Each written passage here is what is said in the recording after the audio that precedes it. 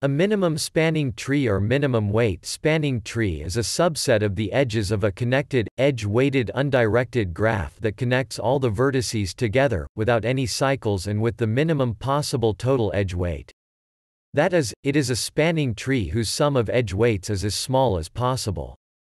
More generally, any edge-weighted undirected graph has a minimum spanning forest, which is a union of the minimum spanning trees for its connected components.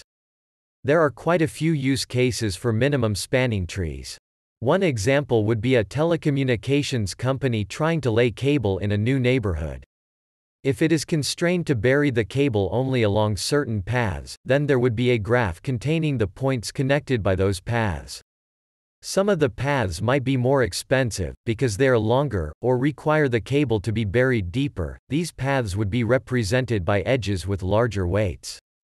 Currency is an acceptable unit for edge weight. There is no requirement for edge lengths to obey normal rules of geometry such as the triangle inequality. A spanning tree for that graph would be a subset of those paths that has no cycles but still connects every house. There might be several spanning trees possible.